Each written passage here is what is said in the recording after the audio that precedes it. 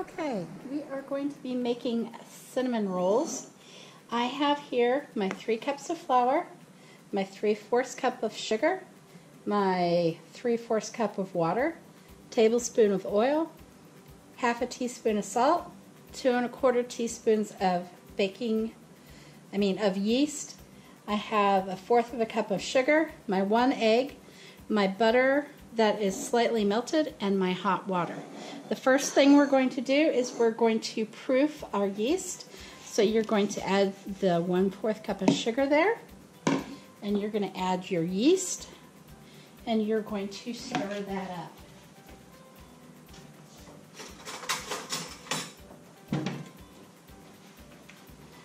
You're going to give that a little stir. Now the water you have heated up for about 10 seconds, so it's warm. You don't want it too hot because it will kill the yeast. And then you just let it sit there. In this bowl, we are going to add our sugar, our water, our salt, our butter, and our 1 egg. And you're going to mix that up after I clean up my mess. And give that a little stir, kind of mix it up.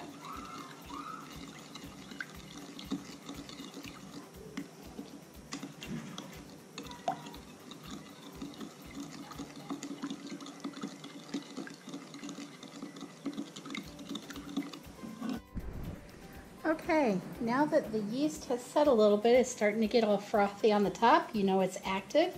So you're going to take that, give it a little stir, and make sure the sugar is mixed in, and you're going to pour that into the bowl with everything else. Give that a stir, and you'll have this nice yeasty smell to it. Now, here's my flour, and basically we're just going to add a little flour and stir it in. Now it says 3 cups of flour, but we may actually only use 2 1/2. You may need even more than 3. It depends on the weather and how much humidity is in the air. So you just keep incorporating this, stirring it round and round. Now you add in a little bit more. Try to do like 1/3 and 1/3 and 1/3.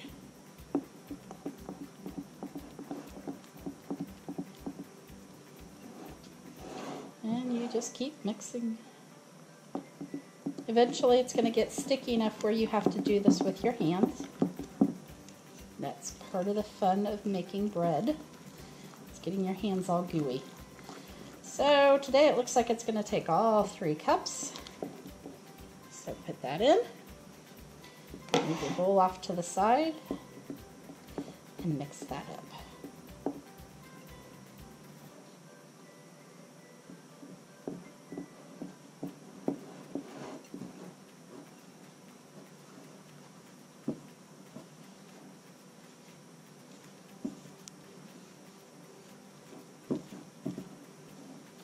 It's actually going to take more than 3 cups today. So let me get some more flour.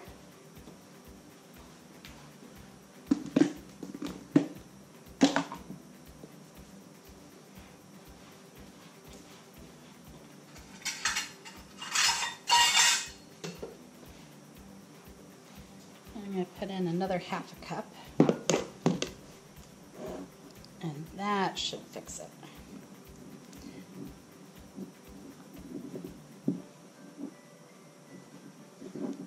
Okay. Now, you should have already wiped down your counter here, so it is safe to roll this out onto the counter. You want to scrape all the dough that's sticking on there onto the pile. Okay. And on the recipe it said you're going to have extra flour for kneading it, and now is when we come in with the kneading. So you're going to take your extra flour And you're just going to kind of sprinkle it on the top and around it. You're going to scrape the dough off of the spoon, and you're going to knead it. So basically, you're going to put it into a ball and fold it, and keep doing this until it's a nice thick consistency and it's not so sticky.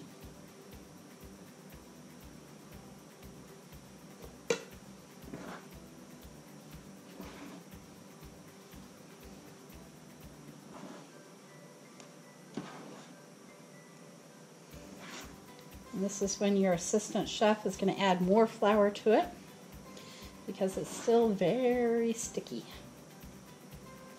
So I'm going to change the recipe so you have enough flour and not so much water in there.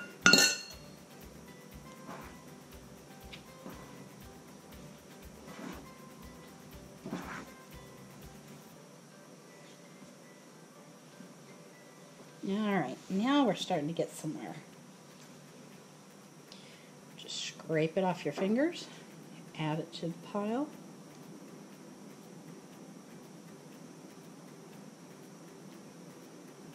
Yeah, I know, it looks gross. Feels fun. It's like a big old pile of Play-Doh.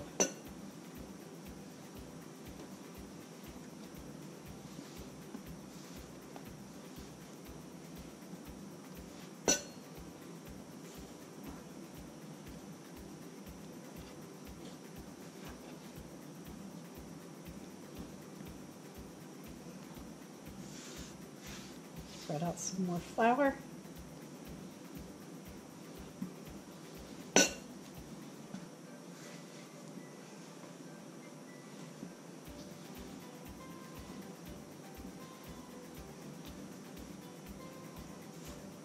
Again, spread out some more flour. You can, at this point, rub your hands together and that'll get off all the big chunks of dough.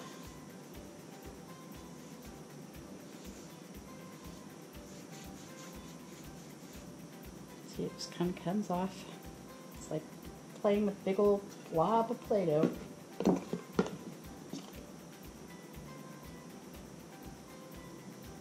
Some more flour down. Grab all your little chunks, stuff them in the middle, and then you keep kneading. You need to knead it for about 5 minutes.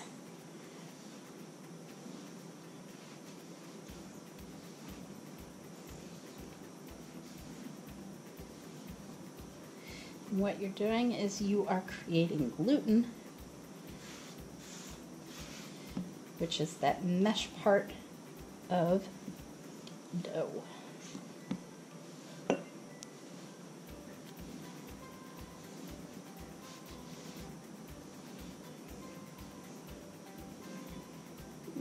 Okay, that looks like it's about ready. All right, so what you're going to do, you're going to form it into like a little ball. See, it's not sticky anymore.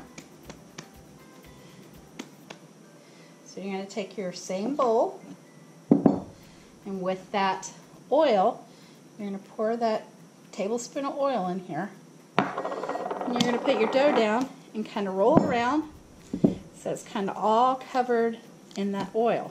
And what that does is it keeps it from sticking to the bowl. Then you're going to take Saran Wrap, put that over the top, put a label on it with your class period and your kitchen number, put it in the fridge, and tomorrow we will do our next step. All right, so we are on day 2 of our cinnamon rolls, and I've pulled out, and here is our dough that we made yesterday. If you can see closely, it has doubled in size even though it's been in the refrigerator, so you can do this in multiple days. I have a cup of cinnamon sugar, a half a cup of butter, a tablespoon and a half of cinnamon. I have some flour, spoon, rolling pin, some spray, and then my pan I'm going to put the cinnamon rolls in. So the first thing we're going to do is we're going to soften up our butter and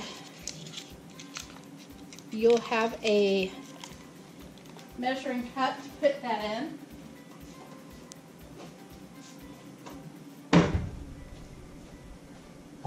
So you're going to do that.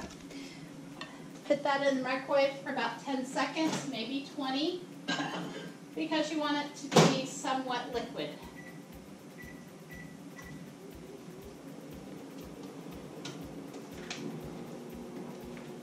The other thing you'll need is a pastry brush. You can go ahead and add your cinnamon to your sugar. You can go ahead and stir that up. I'm going to move my bread out of the way.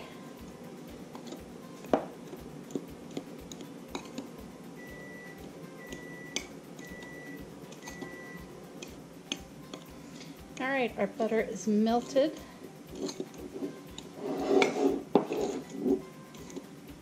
So this is stirred up.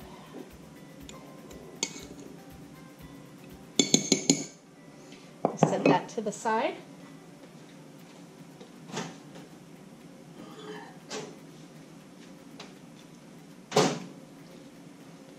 And then our butter, you can see it's somewhat melted. It'll continue melting while you're getting the rolls together. So the assistant chef or one of the gophers can sit here and just kind of move it around, kind of get it somewhat liquidy into a paste, because you're going to brush your dough once it's all rolled out. So it should look something like that. So when you pick it up, your pastry brush will have it and you can paint your dough. So I'll put that to the side. Now we have this flour. You're going to take a little bit. You've already cleaned your counter. So you're going to put this flour down, and you're going to take your dough and put it down here. And don't break a bowl. And then you're going to take some more of the flour and put it on top. The reason you use the flour is so the dough won't stick. And then rub your hand over your rolling pin, and you're going to roll that out. And then you're going to turn it, flip it over, and do this way. And you're going to make a big rectangle out of it.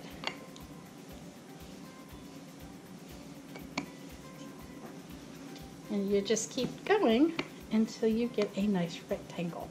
Now the dough is going to move some. That's okay. You just want to flatten it out some. And then you're going to turn it over again. If it starts to stick, that's when you're going to add a little more flour to it. You can get it out of your cup that you have, or you can just grab it from the pile that's sitting on the counter. But you're going to roll this out until it's maybe about a 1/4 of an inch thick all the way around.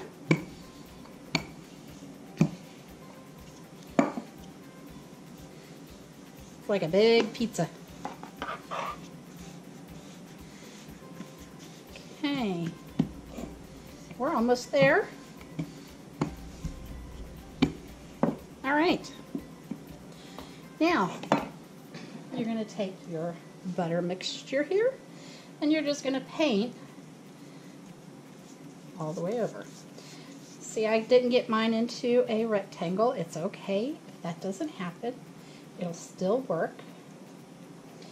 And it doesn't need to be pretty, but you're going to get all this butter all over the top. And just kind of paint it on. That's why we have this pastry brush.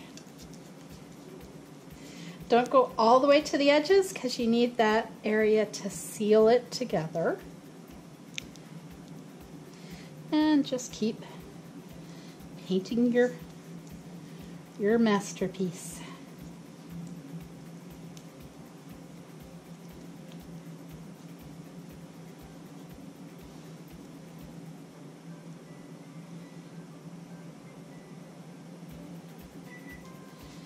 And it sounds like a lot of butter, looks like a lot of butter, but you need that to make that nice gooey center. So you're going to use all of it. And yes, I'm doing 2 things at one time, so I have something in the oven already. Oops, I missed. So just kind of smush it around until it's all over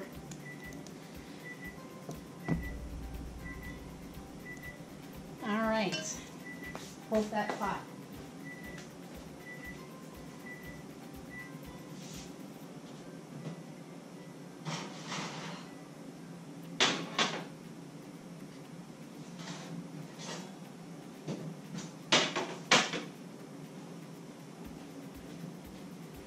Okay, now you're going to take your brown sugar and cinnamon mixture and you're going to sprinkle this. You can use the spoon. I find it easier if you use your hands, and just kind of sprinkle it over that buttered area.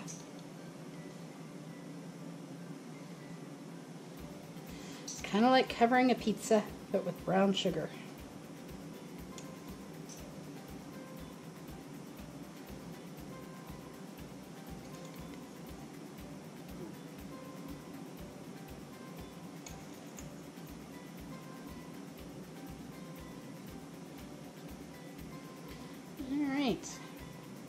And that is how you make the stuffing. Then you're going to carefully take one edge and you're going to kind of fold it over. And then gently you're going to start rolling this up.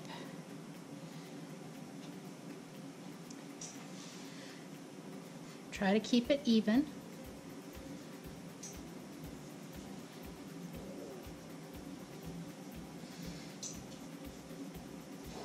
And then you're going to bring it around, and where the edges are, you're going to kind of pinch it together. Otherwise, your cinnamon rolls will come apart.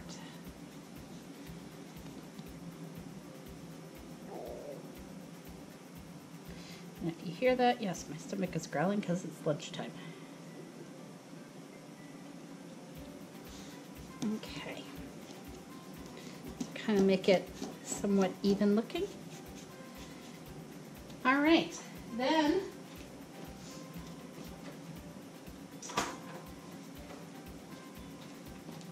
you're going to take your pan and you're going to put a little spray on the bottom because you don't want the cinnamon rolls to stick.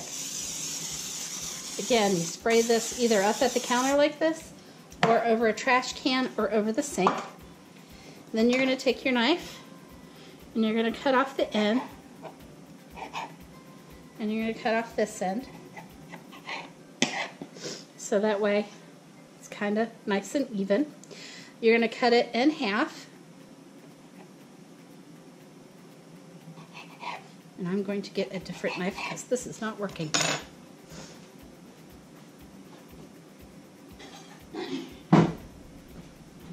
Okay, this will work. So you're going to have your sharp chef knife. So you cut that in half. Then you're going to cut that in half again. And then just keep doing it.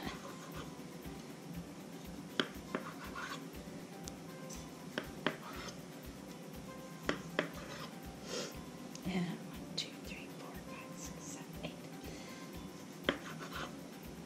You're going to end up with a lot of cinnamon rolls. I know that breaks your heart because that means you get to eat more. See, I didn't seal that one very well. It's okay. Just pull the edge back over. And then just cut them in half again. You're going to end up with 16 of these little guys. Okay. Then you're going to take it, kind of flatten it out some, and line them up in the pan.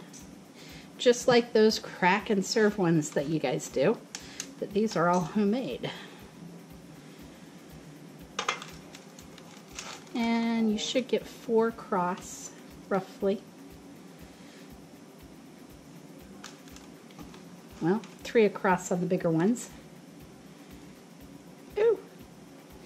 As you can tell, I didn't cut that one very well and it came apart. Just kind of shove it back together. It's okay. That will happen. So on the bigger side, you're going to have 3 across. On the smaller ones, you're going to have 4 across. And you just keep lining them up until you get it all. And I'm going to go ahead and put these little ends back in here. And there you go. And what you do is you get some saran wrap and you cover it, put your class period and your kitchen number on it, and put it back in the refrigerator for...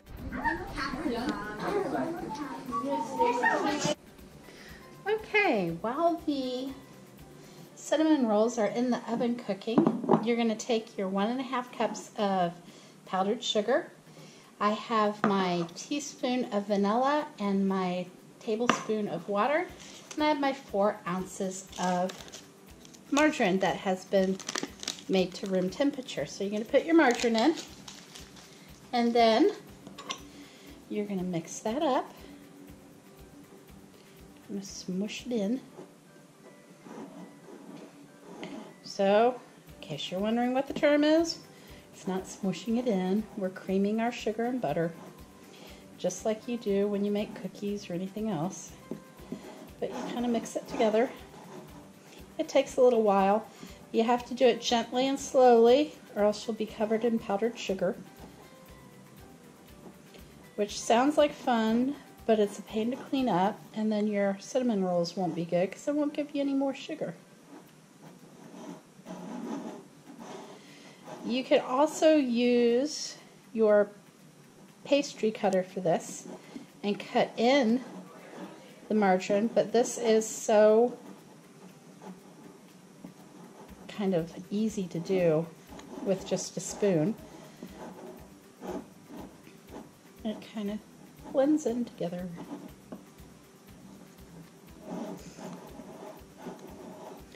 See how it's looking all crumbly? It's pretty much incorporated.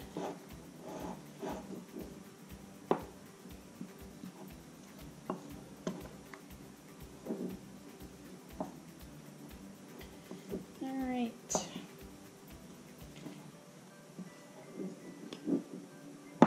And then you're going to add your vanilla and water. Stir that up.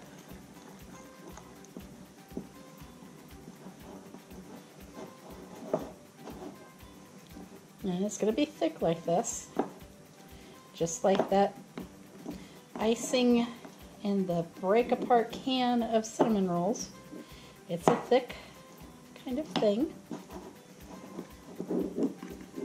It's not supposed to be, you know, like a drizzle and loose. It's supposed to be kind of thick because it's going to melt when you put it on the cinnamon rolls. And you just kind of stir it up. And there you go.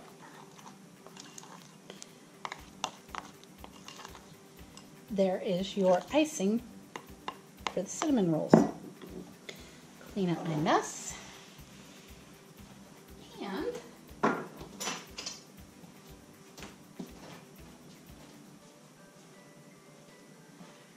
cinnamon rolls are going to be hot, so make sure that you have one of your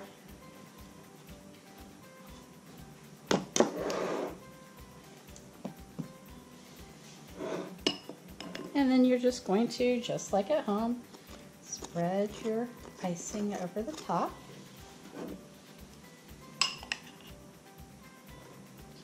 And these are a little cool, so it's not going to melt as well, but it gives you an idea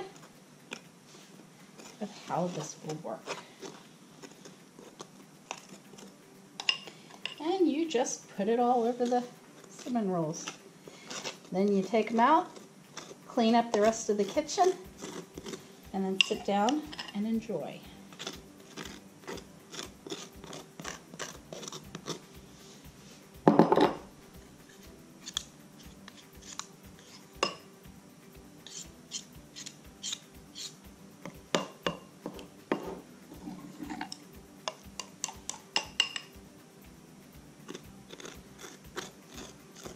Oh, you could change this recipe by putting a little cream cheese in the icing. You could put some nuts or raisins in the actual cinnamon sugar that we put on the inside of the cinnamon rolls. You could make it more like a caramel coating on it. There's a lot of different things you can do with these rolls. This is just like your basic recipe. As you can see, it's starting to melt. These have been out of the oven for a little bit, so it's not melting as well. But there you go. Your cinnamon rolls, homemade, not from a can. And enjoy.